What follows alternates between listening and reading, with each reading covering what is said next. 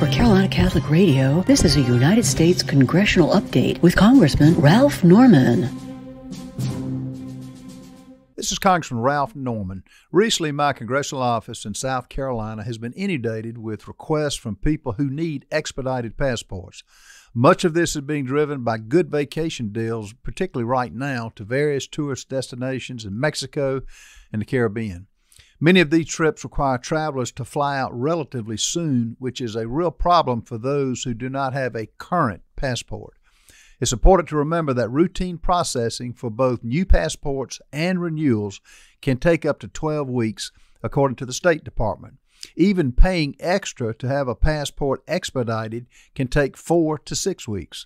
So I'm here to remind everyone to please check your passport expiration date or book travel far enough in the future to obtain a new or a renewed passport before your trip. Individuals who find themselves in need of a passport on short notice are advised to contact their representative in Congress.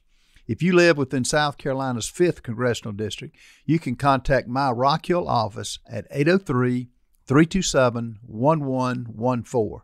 There are no guarantees, and in every situation, it's different. But depending on your individual circumstances, we may be able to help move things along at the State Department. Thankfully, we're on the backside of COVID. The good news is that summer is here and many people are excited about upcoming vacations. But please don't forget about the status of your passport when making international travel plans. I'm Congressman Ralph Norman. Thank you so much for listening. I'm Pam Cullen for Carolina Catholic Radio. This has been your U.S. Congressional Update with Congressman Ralph Norman.